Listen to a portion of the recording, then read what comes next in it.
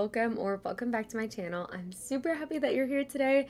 Today is a super exciting day and it is long overdue because I have finally finished my Studio Ghibli island. I'm so excited to share this island with you guys. I feel like it's been probably 3 or 4 months in the works at this point, but I am a huge Studio Ghibli fan and I've always wanted to make a Studio Ghibli themed island, and honestly I wasn't sure that I was ever gonna finish this one because I just cared about it so much and I wanted it to be perfect, and I think I'm finally to the point where it doesn't need to be perfect. I'm still ready to share it with you guys. So without further ado, this is the final island tour of my Studio Ghibli island of Kohaku, and we're just gonna hop right into it. Alright friends, here we are at the entrance to the island. The island flag are these little forest spirits. I think they're so adorable. I love them so much. They are from the movie Princess Mononoke, which I highly recommend that you guys check out if you have not seen it before. And then we'll just take a little look at the map here. The dream address is at the bottom of the screen if you guys are interested in following along or exploring at your own pace, but I just have my resident rep here, which is myself, and the final villagers are Blanche, Shino, Hornsby, who I just couldn't say goodbye to, Lopez, Pico, Chester, Coco, Kabuki, Genji, and of course Kiki, because it wouldn't be a Ghibli island without her. And yeah, here is the map. I have a little rock garden, lots of water terraforming, and then the front of the island is a more structured, I kind of wanted it to be like abandoned city vibes, so there's a lot of dirt pathing there. When you enter here, we have Kabuki's house as the entrance. I did leave you guys a little ladder because there are some spots that you are going to be able to hop up and get a better view. But here is Kabuki's home. He seems super happy here. Just wanted it to be very rustic and overgrown. We have some Azuma gazebos on the cliffside behind his house.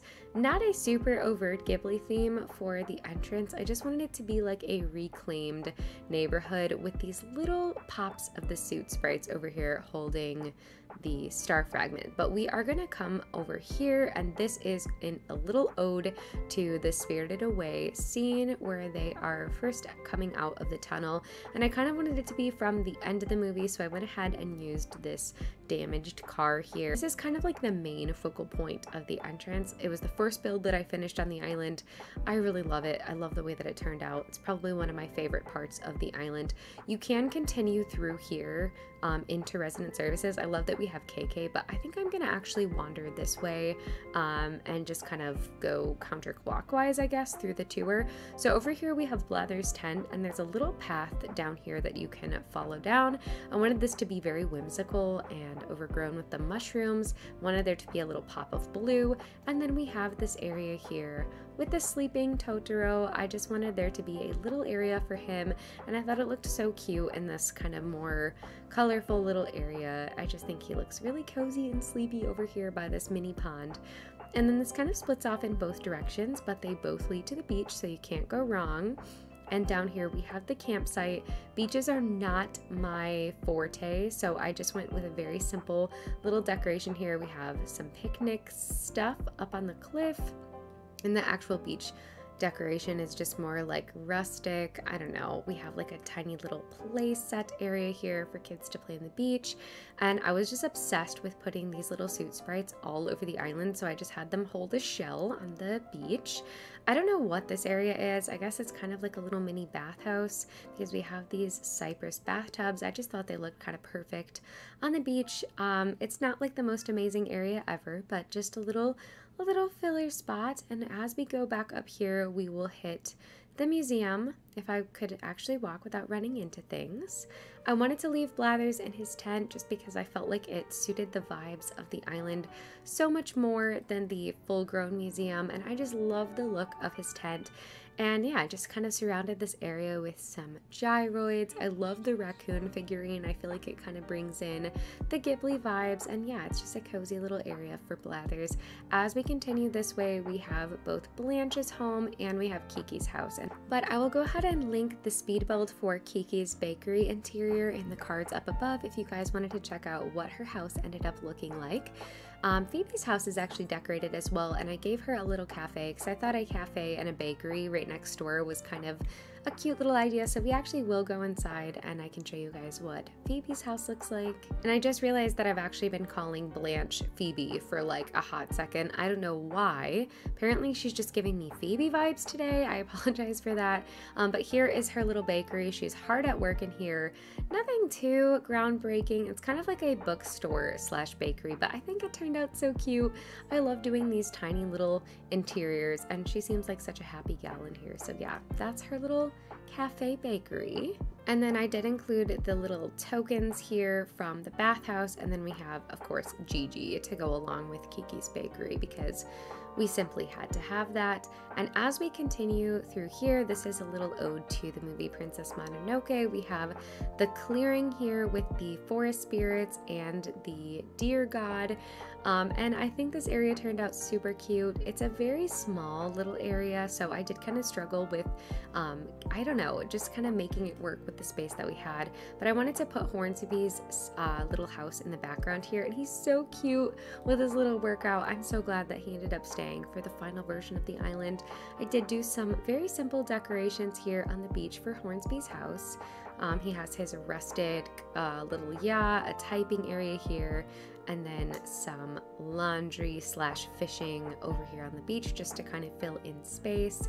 And his house is actually decorated as well, but it's not anything super crazy. I just threw a tent in there. So if he happens to be in his home while you're visiting in a dream, definitely feel free to check that out. But his house is just a little ode to Princess Mononoke, and it is one of my favorite areas on the island. But we can actually kind of double back here through the bakery cafe area and go to resident services, and behind resident services is the bathhouse speed build, so you can actually go all 4 directions here, and we'll go ahead and go off to the left in just a second. But we'll kind of wander back here. There's a hidden little cliff spot. If I can get out my ladder here. Do I not have a ladder? Oh my goodness, I don't have a ladder. Okay, pause. All right, so I have secured the ladder, and there is a little spot up here that you can get a bigger view of the bathhouse and all of the water surrounding it.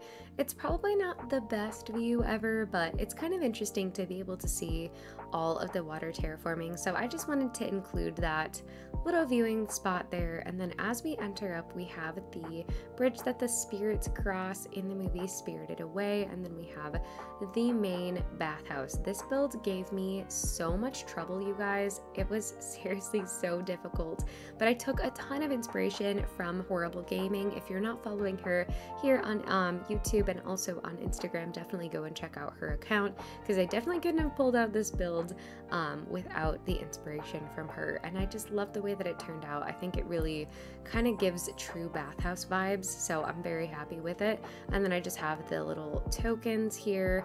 I was so excited about finding that code, you guys. It's literally perfect. And it is kind of a dead end there, so you do have to kind of double back and go around here. And then we have Shino and Chester's house. I did kind of mean to decorate the outside of Chester's home differently, and I'm not gonna lie, I totally forgot about it. But Shino has this little mini greenhouse here, and it's kind of just like a rustic neighborhood. There's not really a super crazy theme. Chester has some like kind of rustic woodworking items, and then the pathing changes here and goes to a more natural setup. And then this area is like somewhat of a transition into a more natural area, and this is my resident rep's house. Just have a little picnic area here. Nothing too crazy, kind of like a mini farming theme here. There are so many gorgeous farms in all of the Spirited Away movies, and I just kind of wanted to take some inspiration from them here. I tried to include the raccoon figurine to just kind of bring in that like whimsical sort of nature that the Studio Ghibli movies have. The inside of my house is not decorated. I'm sorry to disappoint there, but there's nothing inside if you're visiting. But if you continue down this little path, we do have another build for Spirited Away. I wanted to do the train station. I had so much fun with this one, and I love that it's in the back of the island. It's kind of easy to miss, so definitely keep an eye out for that little path there. And yeah, here is the train station. I really love the effect of the turned around little benches here with the Azuma gazebos behind them, and it's kind of like the more rustic or rusty items. I just think it turned out super cute, and I love this railroad code as well. I just wanted to include this standee over here as well, because there's that iconic scene from Spirited Away where his character is dancing on the water. So kind of wanted to include that as well. And you just kind of have to run back and double back here, and we will just kind of continue along the tour. If you keep going here, it's going to take you to the rock garden. This was the last thing that I did in the tour, and no, there is not a fossil here in the dream address. It does kind of look bad with the one that's here now. I don't know why I decided to wait until the last minute to do the rock garden, but it did take me ages to get all of these rocks to spawn here, but I do love the effect of it. It kind of mirrors the entrance builds that we have on this island, and I just love a rock garden, so I'm glad that I stuck with that. You can actually walk through here and get to the other side. This is the Howl's Moving Castle build, but from this perspective it doesn't really look like anything. But if you keep continuing along the beach here, I did do one more kind of spur of the moment build for Spirited Away, and it's just like the little scene with all of the pigs. Not like the most Spirited Away inspired build ever, but I did just want to like throw that in there. It was definitely a last minute thing, and I think it's kind of like a cute little ode. And you can continue back down through this waterway here, but I'm actually not going to do that. I'm just gonna like run back, and I will meet you guys kind of over by the entrance to the island. All right, so here we are at the entrance to the island. We're gonna double over now and go to the left. We have a very overgrown filler area here. I was obsessed with using a ton of trees on this island to fill space. And then down here on this tiny little section of beach, I did a ode to the movie Ponyo. I love that movie. I think it's so whimsical and cute. And I found this adorable little Ponyo code of her in the jar, and I just thought it was so perfect. So I had to do something here, and I thought this little section of beach was just absolutely perfect for it. So that's our little ode to the movie Ponyo. And then as we continue, we have Lopez's house, and he just loves to sit by this little watering hole here. It cracks me up to no end. And then I would recommend that you guys go up the incline here. So I took a ton of inspiration for Coco's house from my neighbor Totoro. I just love all the farms in that movie, and I wanted to just kind of incorporate that kind of feeling into this little build as much as I possibly could.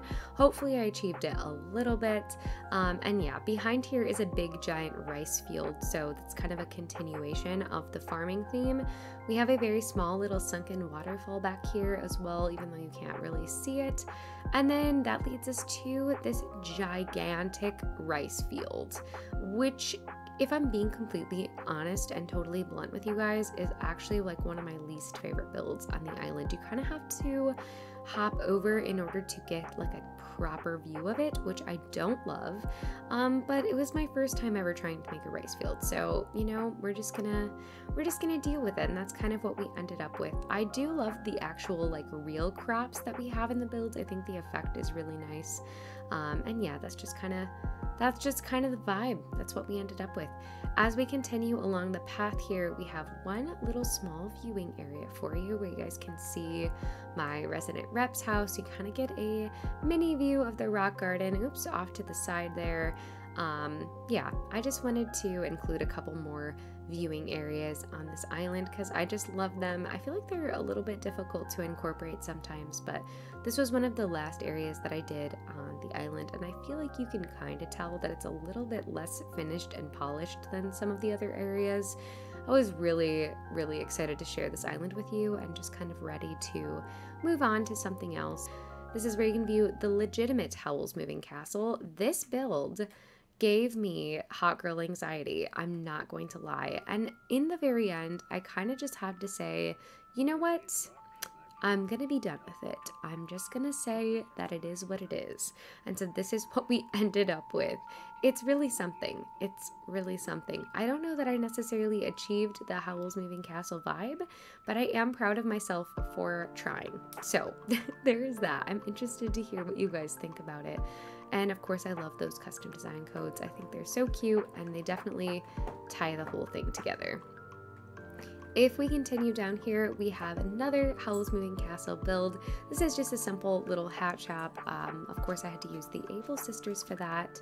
And then right here is Nook's Cranny. I went ahead and placed like some items behind Nook's to kind of make it look more full. And then there's just a lot of like rustic sort of filler items around the area. Tried to incorporate a ton of these little forest spirits and suit sprites throughout the island, and this leads us to our final little neighborhood with a wishing well in between.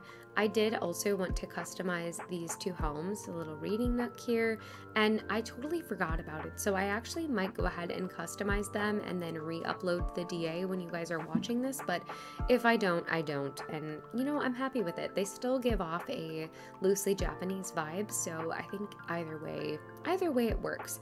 And I love the well in the center. It's kind of a nice little focal point to tie the whole area together. And this is honestly the final stop in the tour. That is the whole entire island. The rest of the beach here is really just nothingness. I just went ahead and put some random rocks in places, and it's not really worth checking out, honestly, because the rest is just complete and total filler. That is going to conclude this tour of Kohaku. I really hope that you guys enjoyed it. I had so much fun decorating in this theme, and I definitely think I will revisit some loose Studio Ghibli themes in future builds just because I've enjoyed it so much. I really hope that you guys enjoy the final tour of this island, and I'll definitely be working more on my Meadowcore island and also playing with some mods, but definitely let me know if there's a theme that you guys are looking to see me try in the future, because I am just really excited to try lots of new things right now, and I'm feeling very motivated. So let me know in the comments below what you thought of the island and if there's something that you'd like to see from me next. Before we say goodbye, I do want to thank our channel members. Thank you so much for supporting my work here on this channel. We're also getting so close to 15K subscribers, so if you haven't subscribed yet, I would appreciate if you would do that so much, and leave a like on this video if you enjoyed it as well. But thank you all so much for watching, and I will catch you very soon in the next one. Bye!